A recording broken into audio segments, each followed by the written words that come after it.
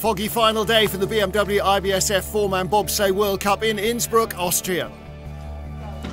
In fifth place after the first heat and some 1400s out of the medals was Hansi Lochner, his first medal of the season, bronze in Königssee a week earlier, and he was returning to form again here, trying to hold off the last starter in the field, Oskars Kiebermanis, which he did by a slender margin. Russian Rostislav Gajtukovic was only 500ths out of the medals in the first heat. In the two-man yesterday, he drove from fourth to third, his first ever World Cup medal. Would he do it again? Well, the first job was to ease away from Hansi Lochner, but he couldn't. Lochner led with 3 to go.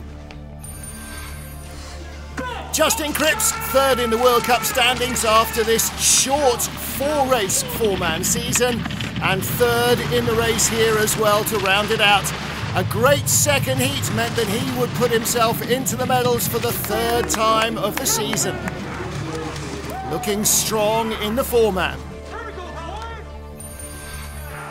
Austria's Benjamin Maier, only 12th place in the two-man race, promised much more from the four-man. He's not been off the podium all season with a bronze and 2 silver medals, and in his home ice track again he excelled in the four-man, guaranteeing himself at least a silver medal.